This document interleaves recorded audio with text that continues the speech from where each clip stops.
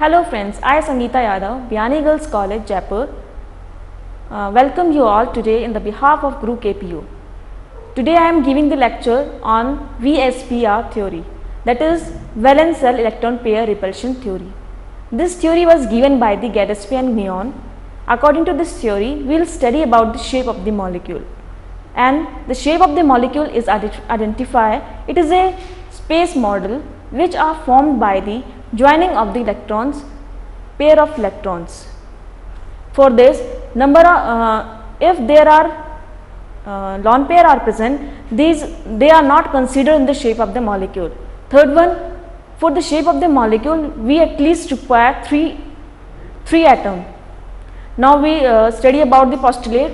Postulate 1. According to this, in this, if all the electron pair around the central atom are bond pair and there is no lone pair is present, then the shape is identified by the hybridization. For example, like sp hybridization. For sp hybridization, shape is linear. For sp2, it is triangular planar. For sp3, it is tetrahedral. Now postulate second. In postulate second, if all the electron pair around the central atom are not bond pair, but there are some lone pair also present, then their structure is distorted. Distorted is because of the repulsion, like lone pair repulsion, bond pair lone pair repulsion, and then bond pair repulsion. For example, like water molecule, if you take a water molecule, in this 2 bond pair of hydrogen and 2 lone pair is present. Their hybridization is sp3, but their shape is linear. This shape is V shape, or we can say that band shape. Now postulate third. In postulate third, it is based on the bond angle. First of all, for this we follow this pictorial. According to first pictorial, according to first one, first of all we identify the hybridization. If hybridization is same, percentage of S character increases, then the bond angle is increases. If hybridization is same, then we go in second step. In the second step is, if the number of lone pair increases, then bond angle is decreases.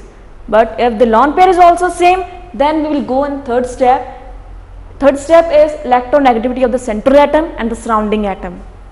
If the electronegativity of the central atom is increases, then bond angle of the atom is bond angle of that molecule is increases. If the electronegativity of this surrounding atom is increases, then bond angle is decreases. Now postulate fourth. In postulate 4, if we will study in this, if all the electron pair around the central atom are bond pair and all the surrounding atom are identical, then electronegativity is never effect in the bond angle. For this we can say that this molecule is ideal. For example, like BF3 is equal to BCl3 is equal to BBr3. In this we can say that we will see that BF3 bond, in this bond pairs are bonded and there is no lone pair present in BF3, BLCl3 and BBr3. In these three there is no lone pair present, there is only bond pair present, and the surrounding atom around the central atom are identical. So we can say that these are ideal.